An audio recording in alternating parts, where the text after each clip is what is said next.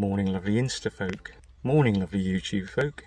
It's Old Twit Talks Cars. I just wanted to wish you a very happy, peaceful and safe VE day.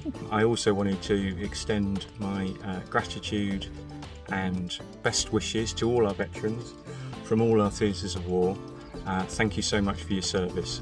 By we, I mean me and my furry friends here, but we've driven half a mile outside any town for our hour's dog walk this morning, and it's an absolutely beautiful day, appropriately enough for VE day. So we're in our little summer project car, which is the Peugeot 306 Cabriolet, so again, hence I can show you the sky, and the dogs are safely strapped in with some little straps that we found for them, which are great.